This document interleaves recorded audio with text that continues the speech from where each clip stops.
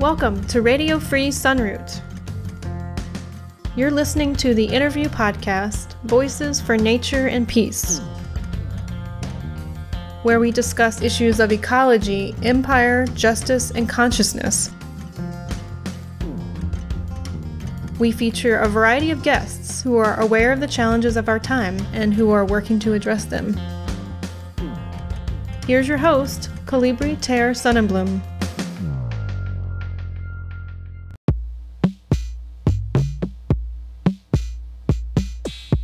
Episode 58. I'm interviewed on the Green Root podcast. In January, I was interviewed by Josh Schlossberg for his Green Root podcast. Josh is an investigative journalist and recovering activist, and with this podcast, he is pursuing a quest to uncover the roots of the modern ecological crisis. I interviewed Josh in 2018 about how biomass energy isn't green, and you can read an abridged version online at my blog or the complete conversation in my book, Roadtripping at the End of the World. In this interview, we discussed some of the problems with agriculture, including habitat destruction, pesticides, chemical fertilizers, ocean dead zones, soil erosion, and topsoil loss. We also touched on small-scale farms versus big ag, and got into the issues with genetically modified crops. We then switched gears to history and prehistory, and examined how the agricultural revolution changed human culture and health for the worse. We ended by talking about the importance of taking our lead for the future from indigenous people. Green Root is one of my favorite podcasts, and I highly recommend that you check it out. See show notes for a link. And a big thank you to Josh for allowing me to issue this interview on my own podcast as well.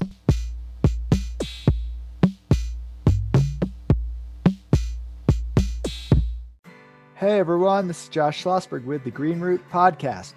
For this episode, we're excited to have Colibri Ter Sonnenblum, who is a writer and a podcaster who was an organic farmer for 10 years. Books include Adventures in Urban Bike Farming and The Failures of Farming and the Necessity of Wild Tending. So welcome to the podcast. Thanks, Josh. It's great to be here. Well, I am glad to be interviewing you because you interviewed me maybe, 2 years ago or something like that. And 2018. Yeah, whenever that was, 3 years ago. Who even knows at this point? A while in the prior eons. And so I'm glad to have you on the show to talk about some stuff. Seems like we're gonna talk about some agriculture because that is a huge topic and it's something that comes up peripherally on the podcast thus far, but I've never really delved into it for a whole interview. So let's talk a little bit about that. Why should people be concerned about agriculture? Like, we have to eat, right? So what's the big deal? Right. Well, we definitely have to eat. That's definitely true. But how it is that we are providing for that, of course, is the big question, you know. And when we look at contemporary agriculture as it is now, practiced now in the especially in the so-called developed world, what we see is an industrial process that's going on, really. And it's an industrial process that is motivated primarily by the profit motive, not by the motive to feed people necessarily, right? The fact that our system can produce as much waste as it does every year really points to that, you know? I mean, something like 40% of all food is wasted. So that shows us that it's not even really about trying to provide for people. It is bottom line trying to make money. Now, as something that contributes to ecological destruction, agriculture has a really big part that it plays. And the biggest way that we see that is first of all in the physical footprint of it, you know, just how much space it takes up, right? So if you've ever been to the Midwest of the United States and seen just the endless fields of corn and of soybeans, for example, I mean, basically almost the entire state of Illinois, you know, Iowa, Ohio, you know, that's really all there is. And then very large portions of Nebraska, the Dakotas, Kansas, you know, and in all these areas, what we're seeing there is former wildlife habitat. So this was someplace where there was native flora, native fauna, and native peoples as well, all in relationship, you know, to each other. So, you know, we talk about how, like, I used to live in the Pacific Northwest like you did too. And so I heard all about, oh gosh, like 90 to 95% of the old growth trees are gone, right? Old growth forests, Well, you go to the Midwest and you look at the prairies there, and tall grass prairie is something like 97 to 99% gone. I mean, it's an even worse, a level of ecological destruction that's happened there, And, with that was the buffalo, with the prairie dogs. You just had Deanna Meyer talking about that. And, and of course, all of those, there was, I mean, like any habitat, there was just an innumerable number of species that were all interacting with each other. And, they're all gone, at this point in those areas, So, and then, for people who have only been on the West Coast, say, driving through the Central Valley of California, that was all wetlands, at one time, or a lot of it was wetlands, and that all got drained, and then you can go to places that, like further south in California to like the Salton Sea area, Imperial Valley area, there's a desert area that has been turned into farming, by, bringing in lots of irrigation, and of course, irrigation is a whole nother topic to get into. But so I guess the first thing I would say about agriculture that we need to remember when it comes to its relationship to the environment is just every acre of farmland that you see is an acre of former wildlife habitat. Yeah, that's extremely crucial because I think some people don't really make that connection. And yeah, Deanna on the show a couple episodes ago, she really opened my eyes to that. I live at the edge of where grasslands still are. We do have some tall grass prairie here in Colorado, but yeah, it's pretty much all gone for the most part. And then as you head east, that was once basically like a prairie ocean. That's basically what it used to look like. And now it's kind of like an agricultural wasteland. So it's super important for people to understand that and to realize, yeah, it wasn't all just corn and soybeans 100 years ago. It was these really, really crucial ecosystems that maybe don't have the same wow factor as an old growth forest, but just as important. I think one of the reasons they don't have the wow factor of the old growth forest is because there's so little of it left, and so few people have even seen what is left, because with an old growth forest, there is enough around, or there's also second growth forests that have come in that are old enough that they have something going on in them. I mean, people can imagine a forest and then they can imagine an old growth forest, but when it comes to the prairies, there's not even, there's nothing left to go from at all with that. Like personally, I grew up in Nebraska, was born and raised there. I didn't visit an old growth prairie remnant in Nebraska until 2018, that same road trip where I visited you in Colorado, and I went and saw one, and it was amazing. It was remarkable. It was really one of the most beautiful places I've ever seen as a habitat. I was there in late August, early September.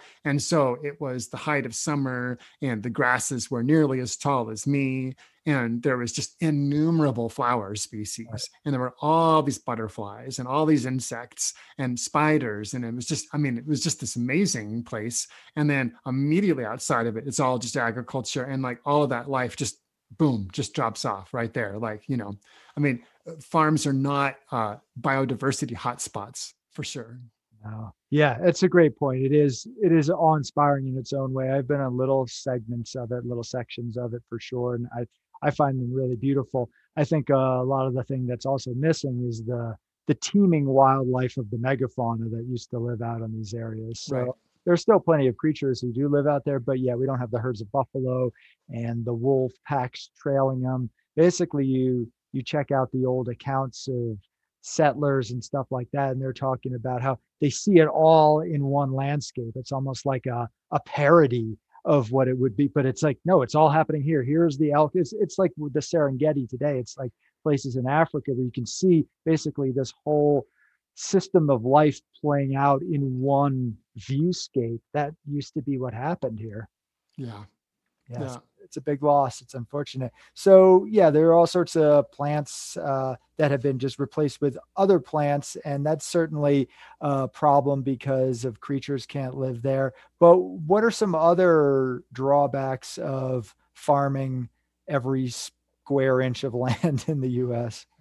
Right. Well, then there's how we treat the land, right? So, one thing that we do is that we use lots of chemicals on it, and it's true that organic farming has gotten to be more popular over the last few years and has really entered people's consciousness. But really, organic agriculture is still in the single digits when it comes to the percentage of food that's in the market there. It's not, it's big business for a few players, and it's great that it's offering a livelihood for a lot of small farmers, but the vast majority of food is still not, organically grown, right?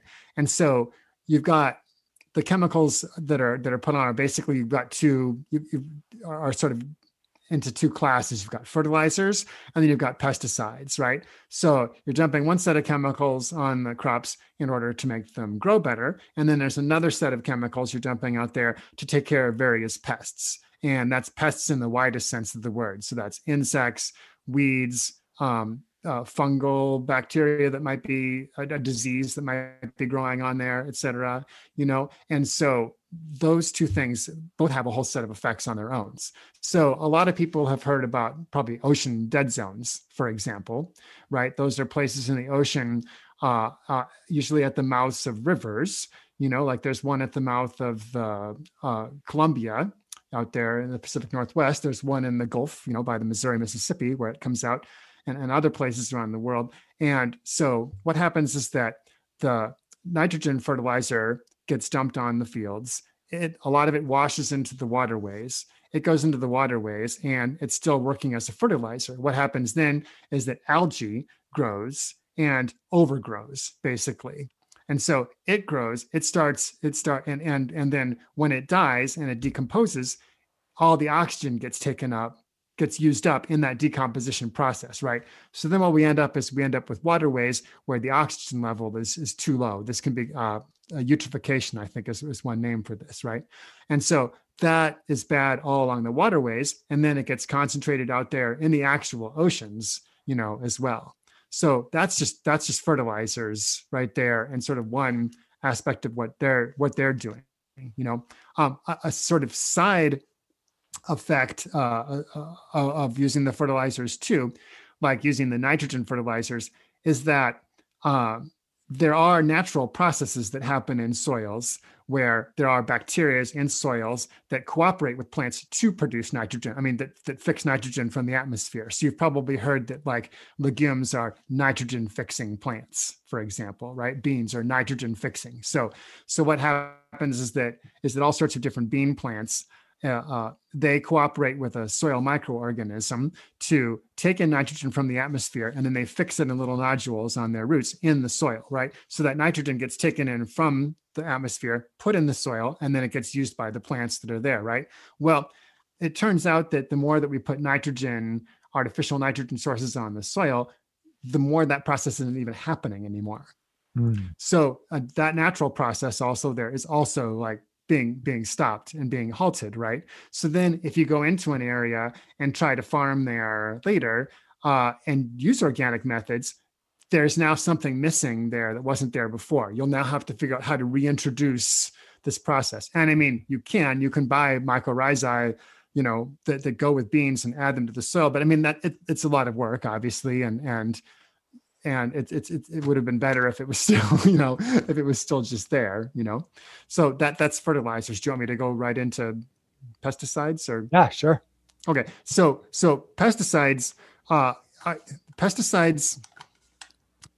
considered, are sort of a scientific approach, like they're chemicals that we've come up with in laboratories and that we apply, out there in the field. And there's over 1,000 different kinds of pesticides, chemicals that are used in the United States for agriculture. Now, once you combine these with each other and with other different additives that they put in, there's actually over 20,000 different agricultural like pesticide products being used in the United States.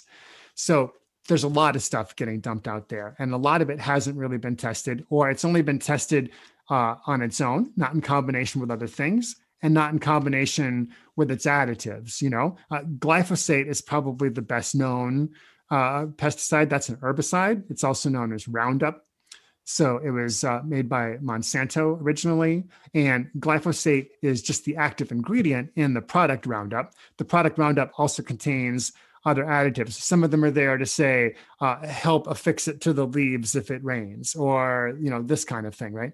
And to try to make it more effective. So a lot of times you'll hear about studies that Monsanto has had something to do with that say, oh, glyphosate isn't that bad. Well, they were only testing glyphosate all by itself in laboratory conditions. They weren't testing the actual product that they're putting out there. Because when you put the actual product out there, first of all, it's hard to believe, but this is one of the things I discovered when I was doing my research. But when they apply pesticides, something like 1% to 10% actually hits the target, and the rest of it is just blows away, or hits the ground, or et cetera. And then from the ground, it then gets washed into the soil. It gets washed into nearby waterways. If it's in the air, it blows over into an adjacent field. It can, go over the fence into a forest or whatever. I mean, so it doesn't stay in one place. So we put this there, and we're not just affecting the farm plants, our crop itself, but all these other things, right? So then once these different substances get out there into the environment, they start to, they're going to kill lots of plants. Of course, they're going to kill beneficial plants. They're not going to be like, oh, here's a weed, but I'm going to leave this native plant here that this native butterfly wants. No, they're going to take out the native plant that the native butterfly wants to, right? Then a lot of these substances get into water. And in waterways, especially, is where a lot of these become bad. You've probably heard about different terrible things happening to frogs over the years, with hermaphrodism and et cetera, that can come up with them. That's one of the effects, but in the waterways, they affect the insects, they affect the fish, they affect, and then, plants, the number one thing that gets affected, first of all, but then the animals get affected because, say you've put this poison out there and it gets on the seeds of your crop, and then you have some rodents that now eat it, right? Well, then those rodents, they just get eaten by a coyote, or they get eaten by a bird, a bird of prey, a raptor or whatever. And so it goes up the food chain like that, because some pesticides are soluble in water and some are soluble in fats. So the ones that are soluble in fats, those get stored in the animals and they get passed up the animal chain. And, famous examples were DDT in the 50s and 60s, and how that was affecting bald eagles and almost brought the California condor to extinction. And I believe in the case of the condor, what was happening was that it wasn't killing the bird outright. What it was doing was making the shells thin. So they'd lay these eggs and the shells were too thin. And so then they weren't actually making it to the hatching stage. Yeah.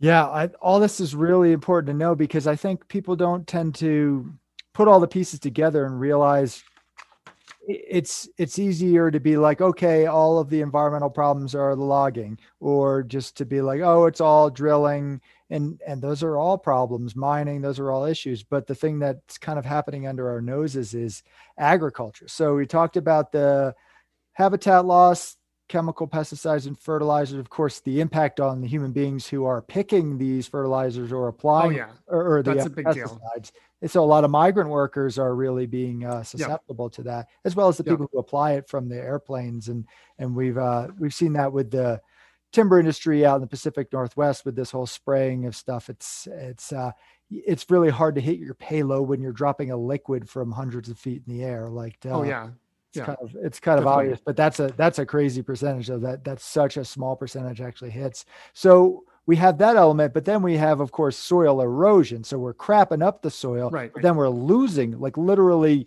goodbye to the soil. And there was a book I read many years ago called Dirt, The Erosion of Civilizations. And it was a mind-opening book. It was phenomenal, just talking about how, it is it's a finite resource. I mean, in theory, it's renewable, but we're talking over hundreds of years. And there's all this work, like you said, that we can do to improve soil. We should be doing that. But it's like, kind of like, oh, let's just plant trees. It's like, okay, but let's also preserve forests. So it's like, sure, let's recreate soil, but let's save the soil, the old growth soil, if that's a term, which it isn't. Right. Yeah. So there's erosion. And then, of course, what happens with erosion, but also just all of the tilling and all of the agricultural use, the industrial agricultural uses, all the carbon emissions going in the atmosphere. And we know that's a major driver of climate change. Yeah. Yeah, absolutely. Yeah, I mean, the Dust Bowl obviously is a famous instance of, what happened, as a result of tilling, because that was, the prairies of the middle of the United States previous to, the settler colonial invasion, where the roots of those perennial grasses went down 3, 6, 9, 10 feet. I mean, they went really deep, and the sod was incredibly thick, and so when they came in and they busted through all that the first time, there was a tremendous burst of fertility that they got off of that, off of all that organic material getting broken down that had been building up for, literally tens of thousands of years, right? So there was a burst of that, but all of those roots have been holding the soil together, and then once they were gone, of course, and they were using tractors, as well, and so they were really doing it on a mass scale and, very effectively. And so then, it did literally start to blow away. And, I was going over some figures today and in preparation for this interview, and it takes for topsoil to replenish itself naturally. It happens at about the rate of 3 centimeters every 1,000 years. Okay. Wow. Right. So it takes a while, right? That's a long time. Well, what's an inch is like what, 2.5 centimeters or something, okay. right? Yeah. So okay. I see. Yeah. So that's, for all effects and purposes, it is a finite resource. And it's gone. Yeah. I remember stopping at a rest stop in Iowa where they actually showed they had there was a piece of artwork there that was like basically a big pole on it. It had markings on the pole showing, here was the depth of topsoil when the pioneers arrived. Here it was, 50 years later. Here it is now, and it is gone. And I guess the UN has estimated that like half of the topsoil is going to be gone by 2050 or something. I mean, that's pretty intense. That's it's like this crisis that we never talk about, that we're right on the edge of, is all this topsoil, basically blowing away and washing away, at all times. It's been happening for a while. That's a civilization ending event, which I guess some people might welcome in some ways, but it's not going to be a pleasant way to go, gradually starving or trying to figure out other ways or becoming dependent on other countries for all of our food. That's not something we want to have happen. So you talked about that there is, of course, a lot of a revolution in small farming and organic, but that's still kind of just a blip on the radar. Well, maybe that's not fair to say a blip on the radar, but it is still a small percentage of what's going on nationally. Yeah, it is still a small percentage. Mm-hmm. And the UN has talked about how small farms that work like that actually acre for acre produce as much, and in many cases more, than conventional farming does. So it actually can work. It's just that it hasn't been profitable to the larger forces for that to happen. And I don't mean the larger forces in a conspiratorial sense. I just mean the people trying to make money who have a lot of money and can use that money to leverage it to eat everything up, because as we've seen, and as I'm sure the number of small farms in the United States has been, falling, for decades now at this point, I mean, you might remember when the Farm Aid concerts started up in the 80s, was that? I mean, so this crisis has been happening, for a long time. When you read in the media, when they talk about farmers, a lot of times they're not actually they're not talking about who we mean anymore when we think about farmers, old MacDonald and the small holdings, and the small number of acres and a few cows and chickens. I mean, usually when they say farmers at this point, they're really just referring to the agricultural industry. Yep. So they're referring to Archer Daniel Midlands, and they're referring to ConAgra, and they're referring to these big giants, and even a lot of the individuals who still are farming out there don't own their land anymore. Now they're tenant farmers who are just working for these big corporations. So they're not even able to have that lifestyle that previously people did. Yeah, that's for sure. And one of the other pieces that we're seeing, and I don't know if you have any data on this, and it's fine if you don't, but we're converting more and more ag land to not just food crops, but energy crops. So that is, of course, right, greater stress. And it's like, hey, if we're going to fuck up the soil for something, it should at least be food first, not suggesting we continue to do it the way we're doing. But it's like, that's going even further afield. It's like a field, so to speak. That's like using vast acreage for a tiny percentage of energy use. And then, of course, a great deal of what is produced is actually feed for animals. So instead of growing food directly, right, this is feed. So this is, I forget what they call the corn that they feed to pigs and whatnot, but it's not for human consumption. So you look at cornfields, you're like, well, at least they're growing corn as if corn is the most vital food anymore, which it's certainly not. But it's not even going to a human mouth. It's going to an animal. And so it's a very indirect way of really misusing the land base. Yeah. Well, once you add together animal agriculture, like growing the food for the animals, and then the pasture space, and then you throw in growing the crops for biofuels, the majority of farmland in the United States is now being used for that. Oh, so wow. It's less than half that's being used to grow food directly for people. Yeah. Well, that's pretty telling. So in terms of, well, that's unfortunate. So what that means is that we have some slack to play with. I mean, if you're looking for some hope, right? So because we don't have to go out for biofuels, and we could eat less meat than we're eating, right? I mean, I think we eat more meat per capita than almost any country in the world. And historically, it's an anomaly as well. So even if it's, the case that we need to eat meat to be healthy human beings, and obviously that's a whole nother debate, but even if that's the case, we don't actually need to be eating as much as we are now, right? So we do have that slack to play with in the United States. We can reduce, we can take some hits and still be producing enough food for people if we choose to focus our efforts in that way. Rather than holding up these industries or continuing to subsidize some of these sectors to the degree that we are, we need to move around some of those subsidies. For sure. And then another issue, of course, is the transportation of food, because, I've lived places and people are like, hey, well, I'm eating all organic vegetables. It's like, yeah, well, guess what? Your lettuce came from California, and if you're like 3,000 miles away, and it's like, I'm all for organic agriculture, but it's almost like there'd probably be less of an environmental impact to eat like pesticide soaked stuff from the next county than it would to be to drive stuff 3,000 miles. And obviously there's a lot of middle ground between those two things, but I think sometimes we just don't look at those externalities of all the transportation. So it's pretty crazy here in Colorado. Yeah, there's not a ton of food grown here. So a lot of it is really brought in from elsewhere because it's just the way it is. When I lived in the Pacific Northwest, a lot more was local food, and same with Vermont. And something that was interesting about Vermont is, whereas over the past many years, of course, the farmers become older and older and they don't pass it down to the next generation, which is what kills the family farms in many ways. In Vermont, there became a whole culture, and there is in Oregon and a few places, if it's like where it's cool in certain circles to be a farmer again. Mm-hmm. So you can see young people in their 20s, men and women, and they're just coming back with their Carhartts and they're all muddy and stuff like that. And then they go to the local brew pub for pizza or whatever. So that was becoming more and more of a thing. Do you see that as more of a trend, or has that peaked? What do you think about all that? I think that's still happening. I mean, I was, part of that myself when I was an urban farmer in Portland.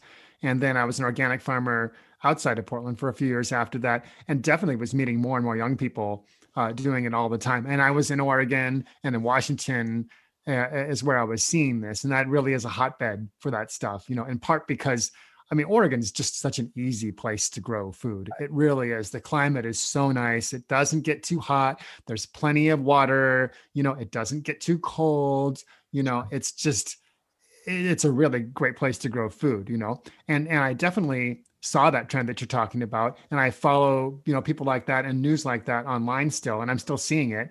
I'm seeing urban farming expand, still. And I've been happy to see that the urban farming has been expanding to include more people of color as well, because that was not necessarily the case, before.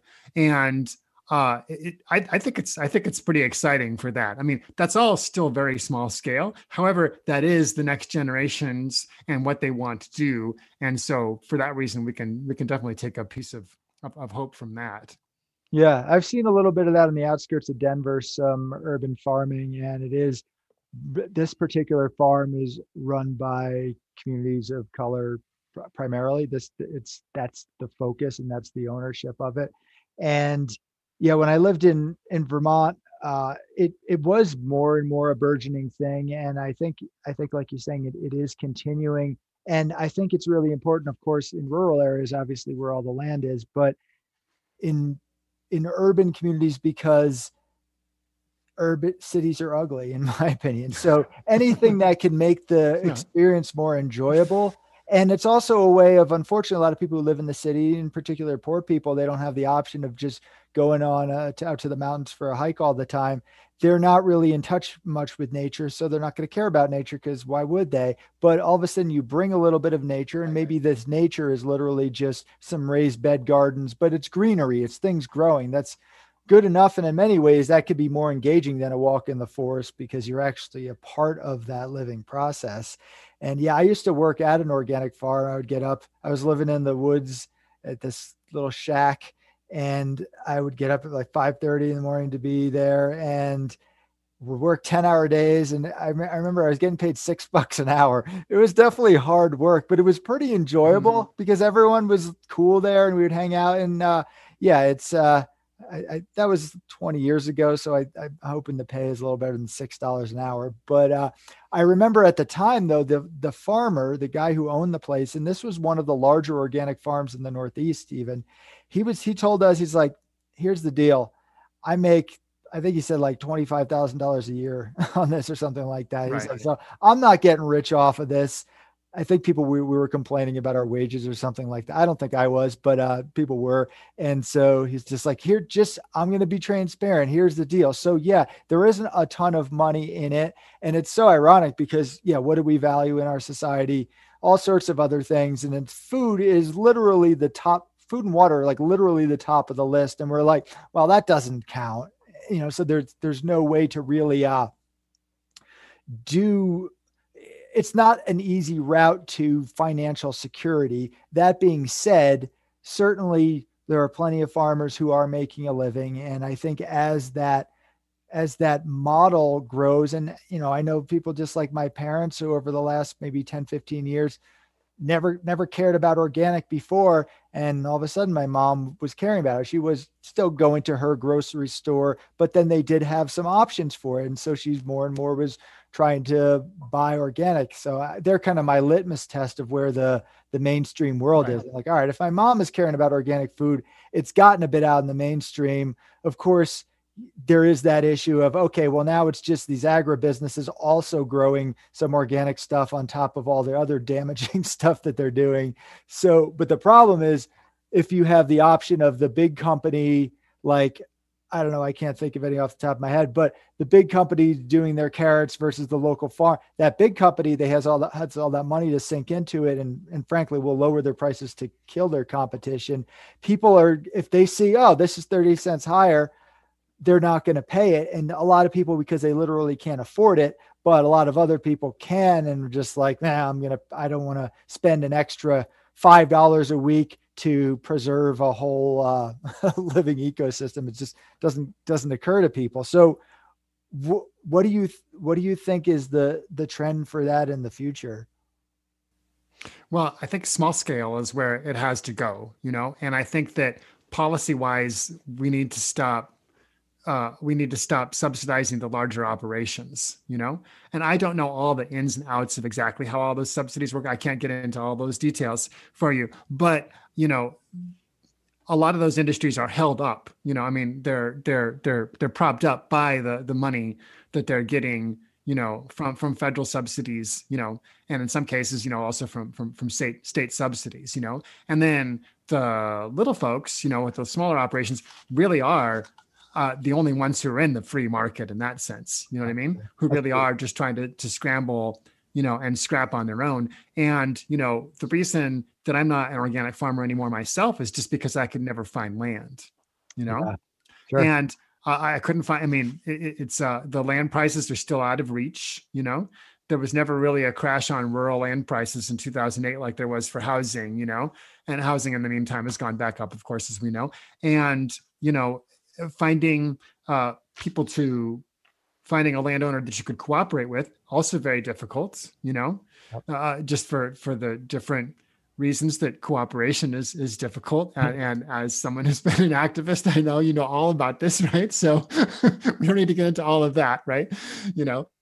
And so that's part of an issue too, is like, how do we get land access to people who want to do this? Because for the people who are willing to put in the 10 or 12-hour days and not make much money, right? Okay, what can we do for these people, so that they can be doing a better job, and then, in the background of this, too, is just, we also need to keep an eye on organic standards, and organic standards, as we know them, started from in Oregon. Actually, there was a group of farmers there. I met some of them when I was farming there. Harry McCormick is one of them, who's well known there at Sunbow Farm. And they were like back to the landers hippies, really from the 60s, early 70s. And they're the ones who first started the organic movement in Oregon. And so Oregon Tilth existed as a certifying agency before there was a federal standard. And Oregon Tilth was one of the agencies that they looked at what they were doing when they wanted to set the federal standards, And so the Department of Agriculture has the National Organic Program, NOP standards that they set. And that didn't actually get decided and set in stone until I believe it was 2001 or 2. So official organic is actually pretty new. And like a lot of other regulatory or programs like that get put in by the federal government, from day one, they started to get watered down. Right. So really the organic program was the very best it was going to be that first day that it was in there. And then since then it started to go down, So for example, hydroponics can now be considered organic, and that was, well, what's the big deal? Well, organic was primarily about soil health. To begin with, how do you have healthy soil? Well, hydroponics isn't even using soil, and it's using a bunch of plastic tubes, and then you need electricity to run pumps to run the water through that. And then, any of the nutrients you're giving them need to be in liquid form. So that's a whole processing thing that's happening. So even if it's organic, it still is something that needs to be manufactured in a factory. I mean, that's kind of where we've gotten at this point. Organic standards also don't include labor standards at all, which you'd alluded to before when we were talking about the pesticides, And so you can have an organic farm, where you're, paying someone, you're paying someone who's undocumented here, like, a couple dollars an hour, or you're paying them, at a piece rate. A lot of agricultural workers work at like blueberry farmers, workers, you're paid for every pound you bring in or whatever, so like, that kind of thing, you have to be really good at it to actually make a decent amount. So those people get taken advantage of, and that's not included in organic standards either. So there's that whole end of it there. So is organic better than conventional? Absolutely. Is it the whole deal? No. Is it something we need to keep an eye on to make sure that it doesn't get watered down to nothing? Absolutely. And with Vilsack in there as the new Secretary of Agriculture under Biden, that's not a good sign. No, he's a real big fan of GMOs. He's a big fan of a big friend of Monsanto. He hasn't actually been friendly to small farmers, to small agriculture. We know all of this because he had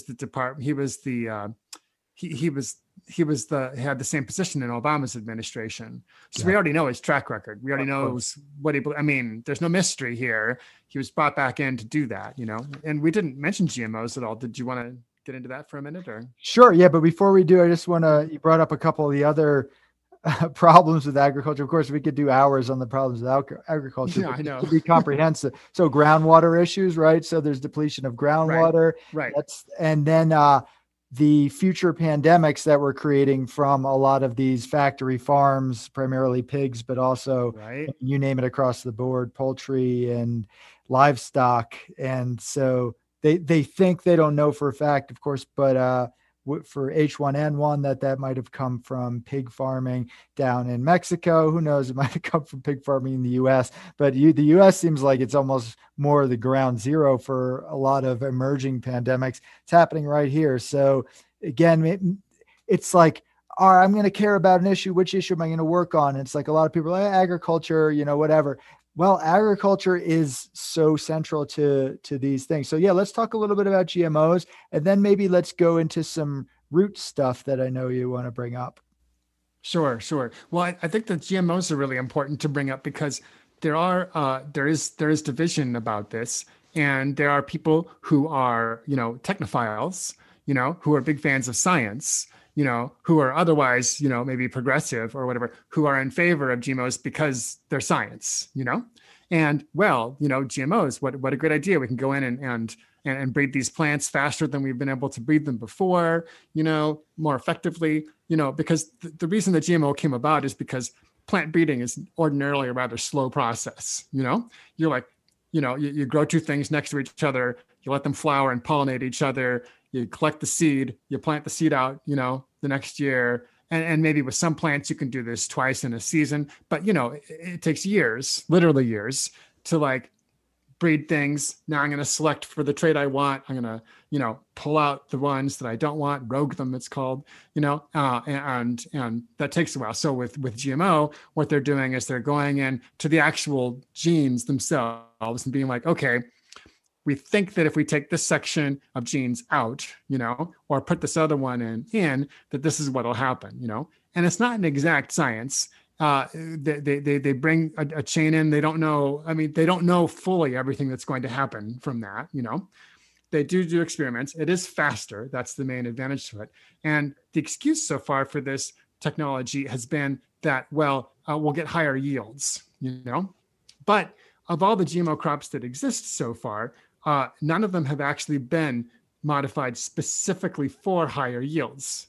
The two most common reasons that they've modified crops so far has been to make them Roundup resistant to pesticide application, and to make them actual producers of insecticide. Yeah. So you've heard of BT corn. Mm-hmm. You probably heard of BT corn, right? Yes. So BT, that's I can't remember what BT stands for. It's the name of a particular bacteria, but it's a bacteria which kills basically butterflies and moths. It kills the larvae, caterpillars of butterflies and moths, indiscriminately too, not just, bad ones, but, it does affect, say, the monarch butterfly. That's why the monarch butterfly was used as a emblem of a lot of people who were fighting BT corn a few years ago, because BT corn was genetically modified to produce this toxic bacteria in its actual self. So all parts of the plant, the leaves, the pollen, et cetera, all contain this toxin, which then kills any caterpillar or larvae that comes on there, and it can kill other insects as well, right? So that's a big one, just because there's so much damn corn that's grown in the country right now, right? I mean, it's a huge crop, right? So there, the excuse was, oh, well, now we won't be spraying insecticides on because the corn's growing its own insecticides. But when you actually measure how much of this toxin is being produced by the corn, it's actually producing more of that toxin on site than would have been applied. Yeah. So it actually made the problem worse. And no, it's not actually producing more corn. It's just the corn that produces this toxin, right? And then the second one, that's the big one, has been the Roundup resistance. So Roundup is a herbicide. It kills plants. It kills broadleaf plants, and I think it kills plants across the board, not just broadleaf plants. And so what they did was they used the genetic engineering to make forms of corn and soy specifically, and other ones, I think maybe also cotton, so that you could spray the Roundup on them and it wouldn't kill them. it would kill all the other plants in the field, but not them, right? So it would kill all the weeds, anything that was coming up around them, but then it would leave your crop intact. So the introduction of Roundup Ready corn and soy in the early 2000s tracks with a sudden decline in monarch butterflies, because what happened was a lot more milkweed was getting killed. Sure. It's as simple as that. Is that something like 80% of the monarch butterflies in the eastern and central migration, as opposed to the West Coast one, were getting their sustenance from milkweed in fields or alongside fields. Right. So they were depending on the fact that the farmers were not getting rid of all the milkweed in order to survive, right? So, I mean, that's just one example. Obviously, there's, you're taking out that much more plant life in and around the fields. There's other animals, obviously, and insects that are being affected too. That's just the one that stood out because it's such an iconic creature. And because over time, a lot of weeds like pigweed, amaranth, for example, tends to become Roundup resistant itself, they have to start using more Roundup in order to kill it. And eventually they had to start bringing in other herbicides now, because now the Roundup isn't working. So, okay, what's happened since the GMO revolution of the late 90s, early 2000s is that we are now using more pesticides than we were using before. And we don't have higher yields than we did before. We were promised higher yields and lower pesticide use. Yields have not improved. Pesticide use has gone up. It's a scam, and it makes some people money, and that's what it's doing. Yeah, well, basically the whole GMO thing, it seems to be about avoiding what root causes are. So basically they're like, okay, well, first of all, if we're not producing enough food in an efficient manner, like, well, ignoring the fact that we're wasting all this food, ignoring the fact that which crops we grow, ignoring all this other stuff, they're like, let's tinker with the plant and literally do a science fiction experiment, which I write horror. Like, what's more horrific than creating a plant that creates its own poison? Like, come on, man. Right.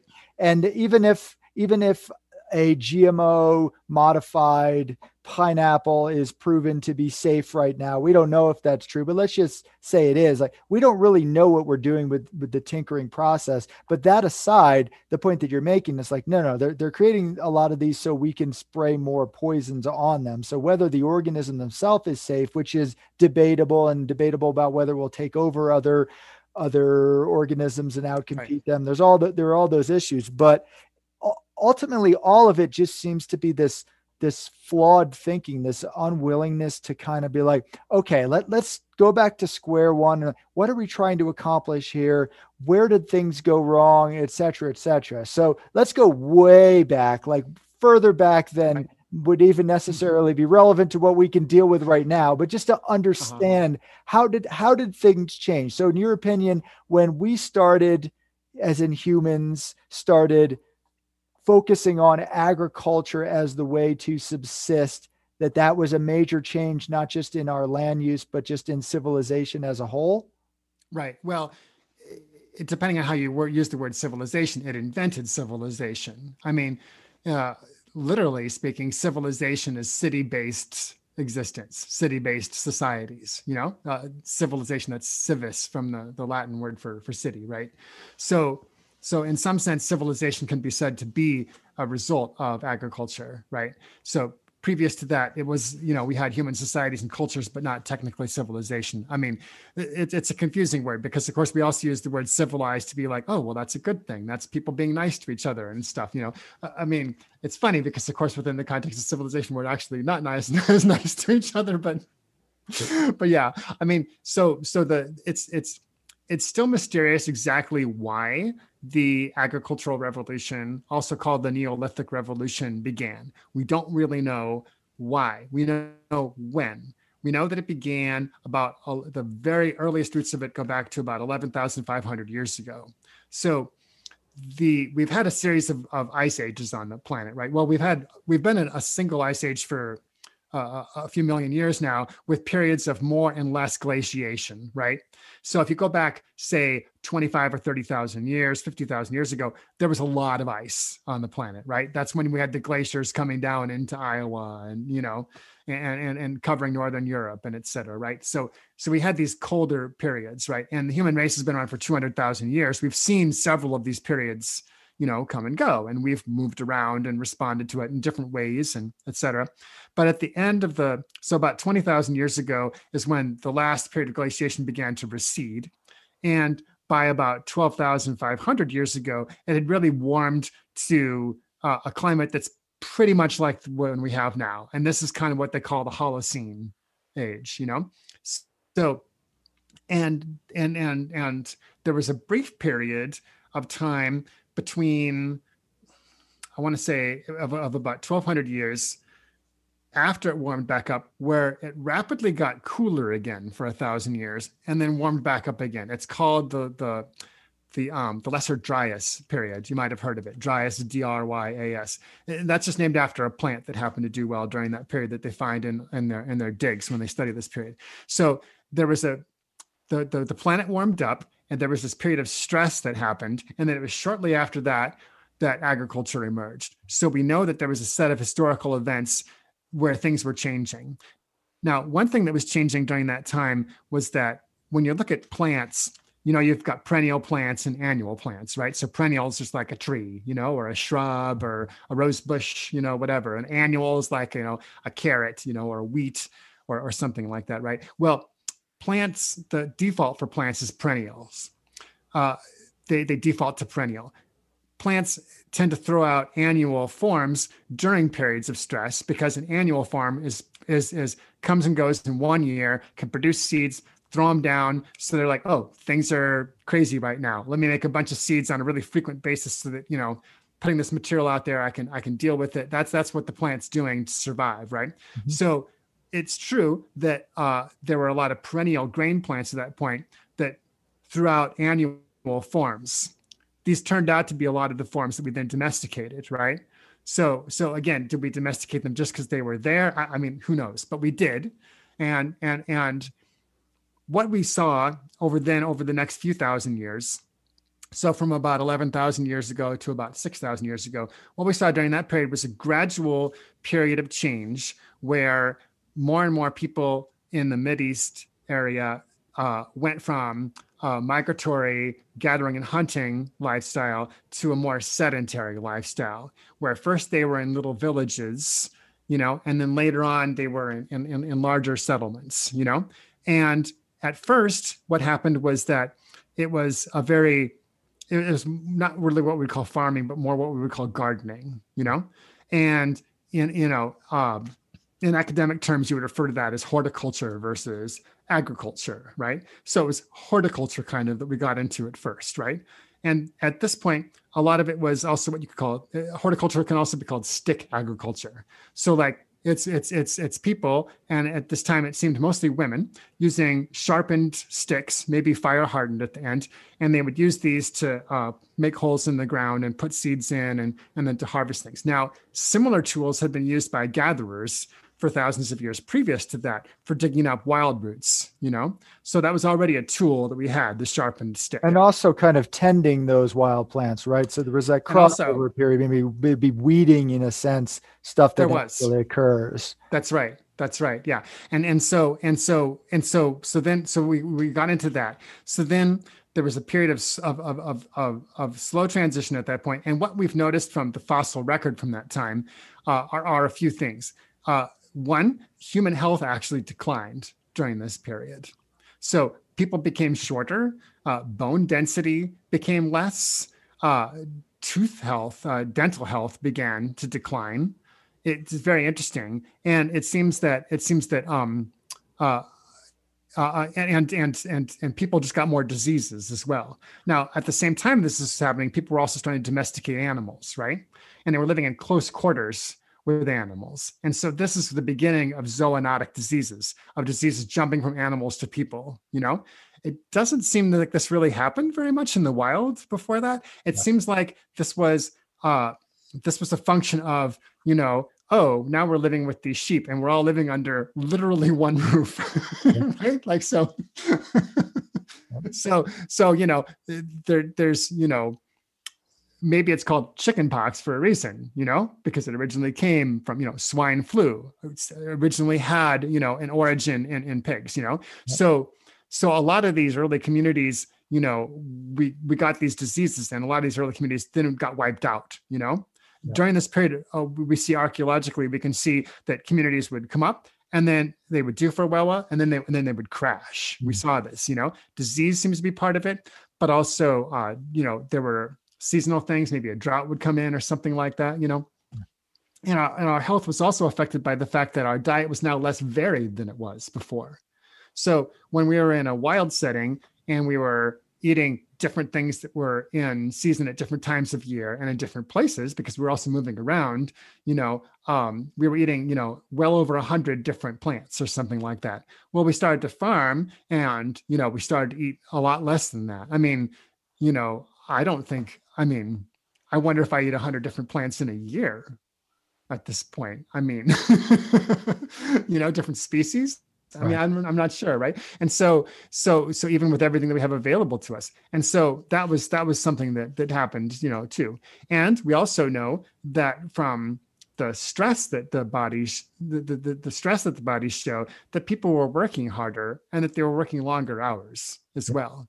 Yeah. So it was really kind of a bad deal. It wasn't really, we didn't have an immediate improvement. This is why the question of why is so fascinating, because it didn't actually lead to an improvement in our existence at all. Now, eventually what happened was the other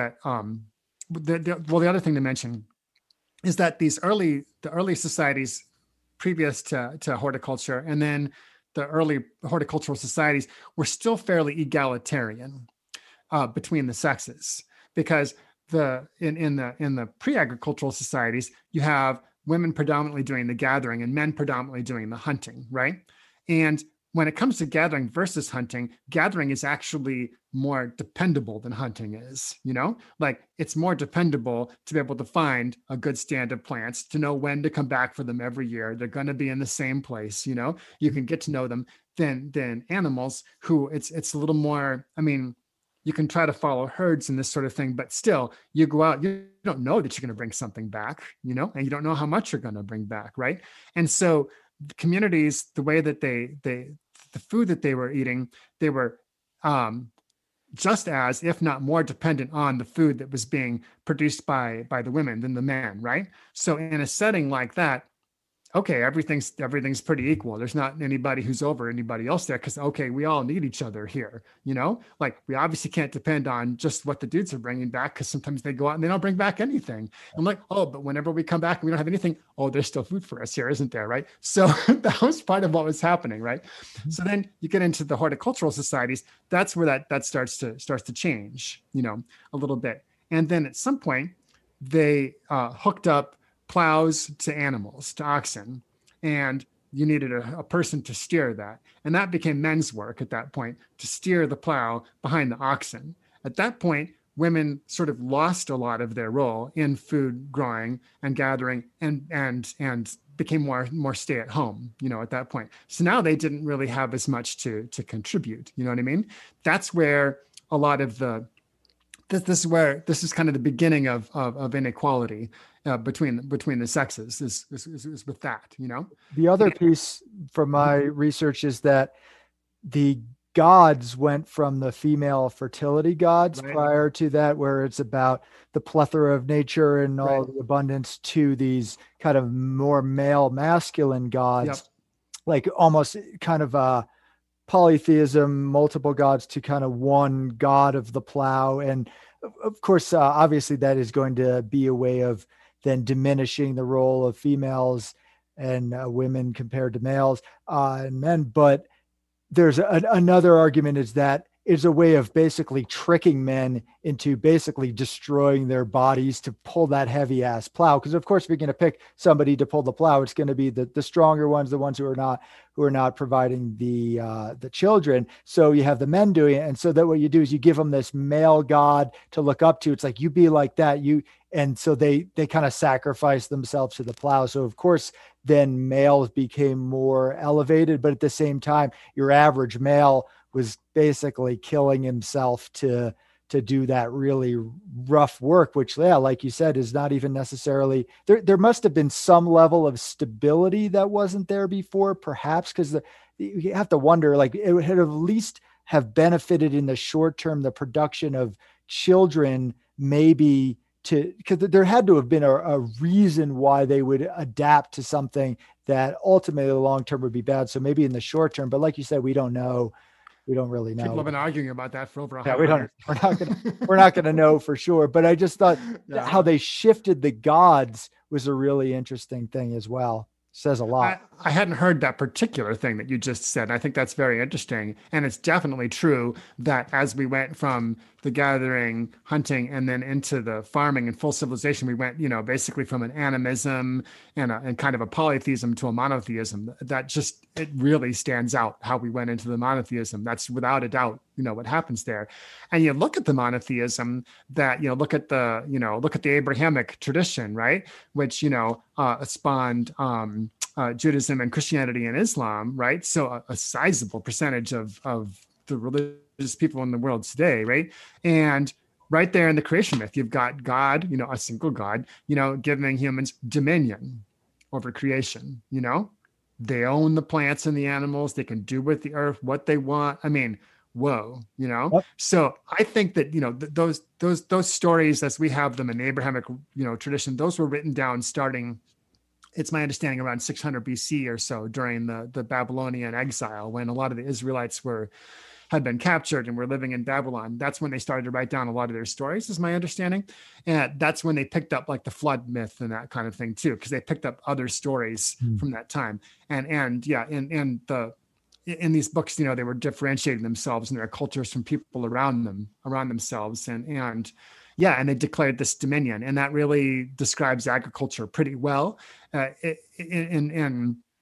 In contrast to the previous gathering, which did include the wild tending as well, which was a reciprocal relationship, right, or a cooperative relationship that was then replaced with a dominating relationship. And so basically we had kind of three things happening, at once there in that arena, which was that we had the woman subjugated in the home by the man. Then we had women in general being subjugated by men in the culture. And then we had Mother Nature itself being subjugated by agriculture and by civilization, So when we talk about these are kind of the three expressions of patriarchy that came out of that period, And I mean, I think it's fascinating to look at that and to see how far back patriarchy goes, and you can look at the laws that came about in those early agricultural days,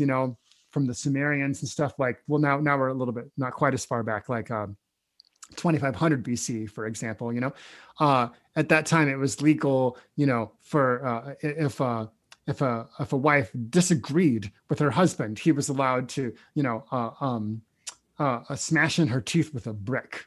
This was a law that was on the books. I mean, and if you look back through the writing of that time, and too, we see that the word for female slave appears before the word for male slave does, by like a couple centuries or something like that. So it's very interesting to look at this and see how the subjugation, in a general sense, of the feminine by the masculine was a trend that started then, that obviously still haunts us, to this day. Well, yeah, I think there are many threads to investigating the whole thing, and I think all of them are definitely fascinating. And I think the one thing that for sure we have at least fossil records of, it's hard in culture. We don't ever know for a fact about the gods. Like we have a general understanding of that, but we do know that the landscape, our interaction with the landscape changed at that point. And since then it's all been, in a sense, downhill. So the question is, okay, well, we're probably not going to be well, let's say we wanted to go back to all hunter gathering. Guess what? We don't get to. There's not enough land left for it, so it's literally not an option. Like I've talked about this before on the podcast. Now I don't eat deer personally, but mostly because I think chronic wasting disease is going to be jumping over to humans soon. But anyway, that's a whole different issue. But people are like, hey, I go out there and hunt my deer. I'm like, well, that's cool. You're hunting your own food. That's excellent. And like, yeah, more people should do it. It's like, well, if we all did that, there'd literally be zero deer. Like there are not enough deer in North America. So it's fine for some people to do that, but it's not a solution for us anymore compared to the way it was for tribes, where you can be dependent on the deer and the elk herds. That was just, you could survive because there were not a ton of human beings. So we don't have the option of that in terms of wildlife. We can fish, but again, there's still finite fish. And then certainly we can't just go around gathering foods from the forests that barely exist anymore. There's just not enough to go around. So what do we do?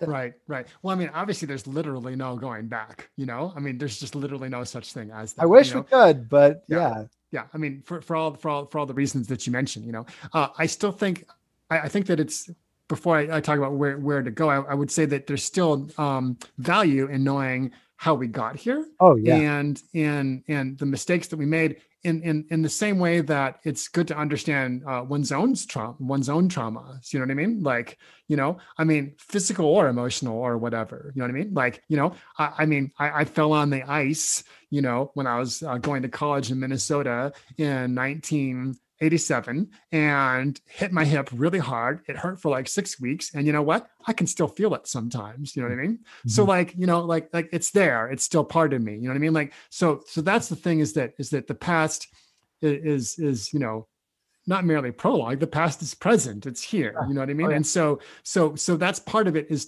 to get a better perspective on our times and to be like, okay, wait a minute. This all feels normal to us. This all feels like the way it should be. This all feels somehow inevitable, And yet, if we look at how we got here and what we've done, we can see that, well, okay, there were other options. You know what I mean?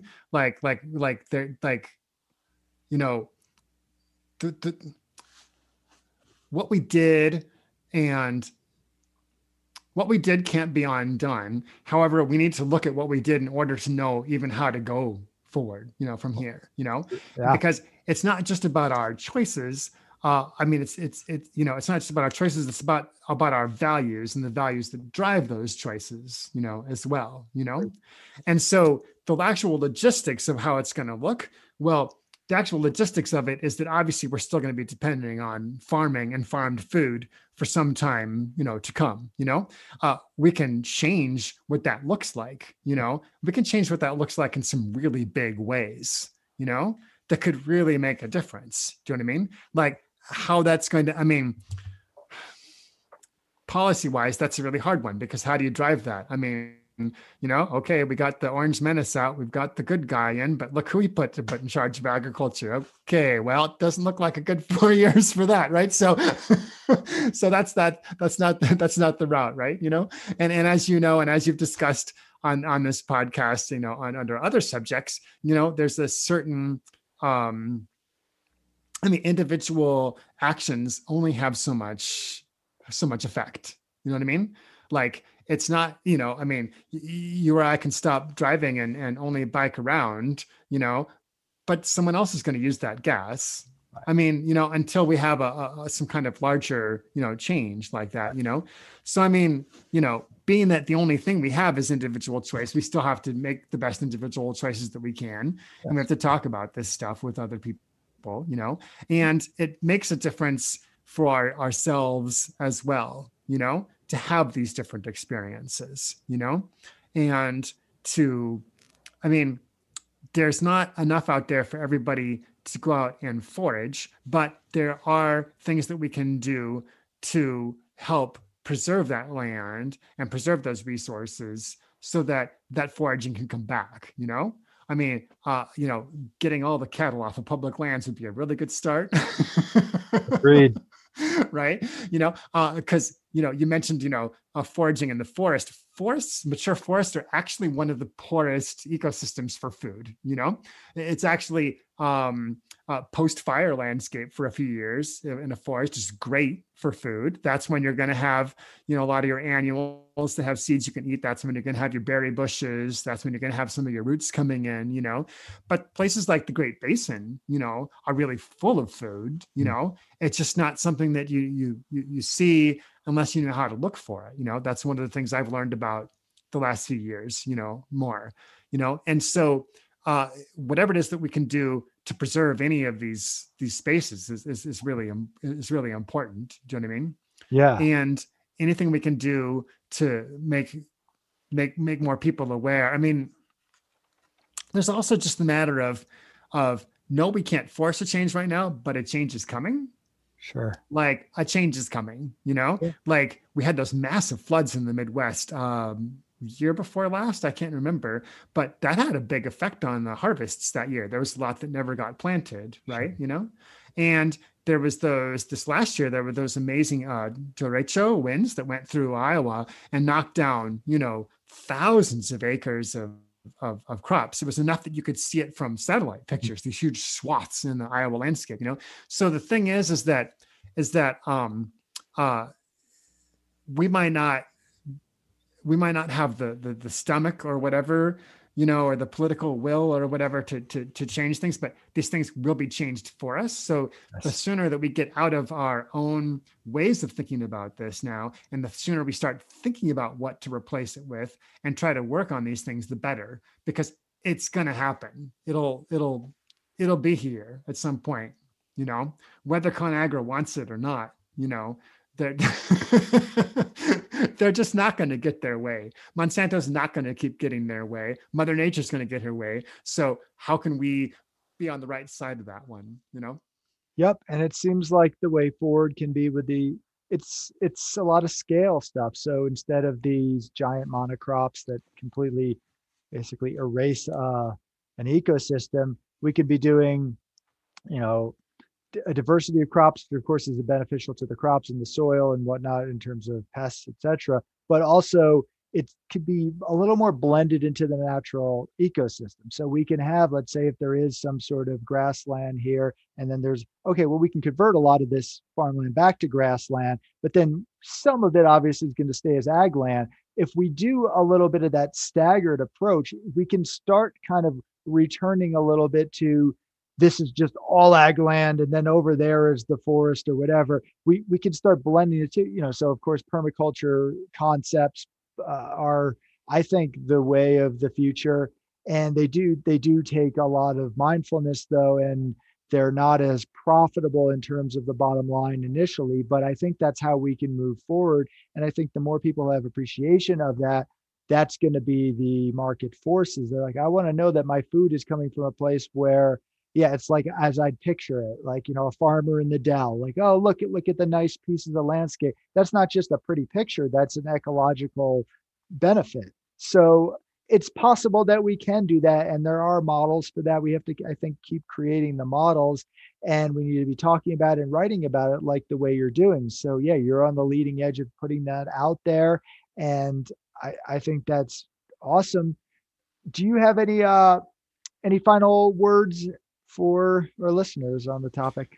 Yeah, the one more thing I would say on that topic of how to go forward or what we should do is that it's not as though all humans who gather and hunt are gone from the face of the earth at this point either.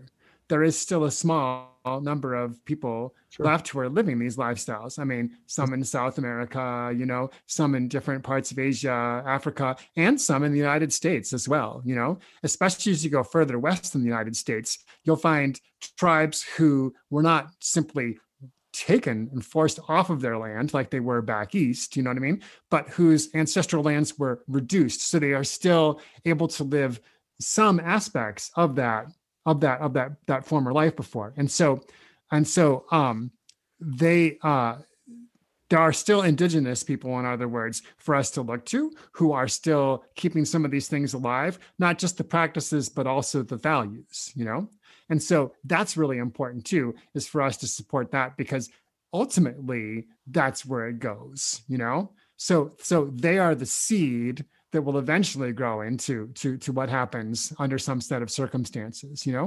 I did a podcast a few weeks ago with a man who grew up on the Umatilla Reservation in Oregon, who is working on these things in Eastern Oregon. Yeah. And he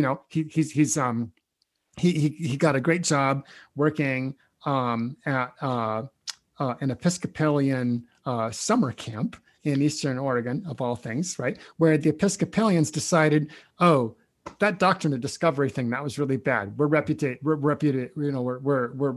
that.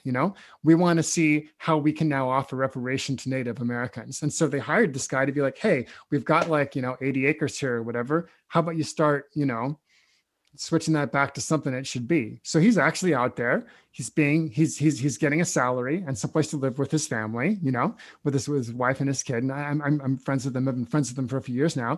And this year they brought the camas root bake back into that valley and had it there for the first time in 100 years. So it's like, wow, here's an actual reversal happening of the bad things that happened. So I think it's important for us to remember that there are still a few, there was someone who went to spoken at the UN in the 90s who was an indigenous person. And she said, we represent only 1% of the world's population, but 99% of the knowledge of how to live on the globe sustainably. Yeah, no, and that's a good way to put it. And so that's where I would leave it is that at this point, we shouldn't just be looking at ourselves and what, for solutions. We need to be looking to the indigenous for examples at this point. Yeah, the folks who had figured out how to live in balance. Right. That's the closest we've ever come as humans to really having our proper place in the world, it seems like. So yeah, I totally agree with that. That's a great point to end on. Is there a spot where people can check out any of your work? Well, if they go to, I've got a blog, and from there you can find my podcasts and stuff. It's called Maximoksha Press, and you'll have to write this down in the show notes for people. It's MACSKAMOKSHA.com, maximoksha.com, and that's where my blog is. A lot of the stories that I write end up getting published on Counterpunch too, sometimes in Resilience. And I've got an unusual name, so it's easy to find me on any of the social media platforms. So. Cool. And we'll definitely have at least one link up on the description, so you can just click on that. You don't have to learn how to spell or anything. So yeah, well, thank you so much for coming on the podcast, for talking about this super important issue. Thanks. I really appreciate it, Josh. I'm really a big fan of your podcast, so it was an honor to be on here. Voices for Nature and Peace is produced in the Gila River Valley, New Mexico, USA, on land that we acknowledge is illegally occupied Apache territory. The intro music is Zero G Yogi by Big Z, with narration by Kelly Moody of the Ground Shots podcast. This outro music is Trip A, also by Big Z. Commercial break narration by Nikki Hill. To become a financial supporter of this podcast and to gain access to members-only content, visit patreon.com/Kolibri, KOLLIBRI. For more information on Radio Free Sunroot programming, please visit radiofreesunroot.com. Thank you for listening. May you find joy in your own nature and peace.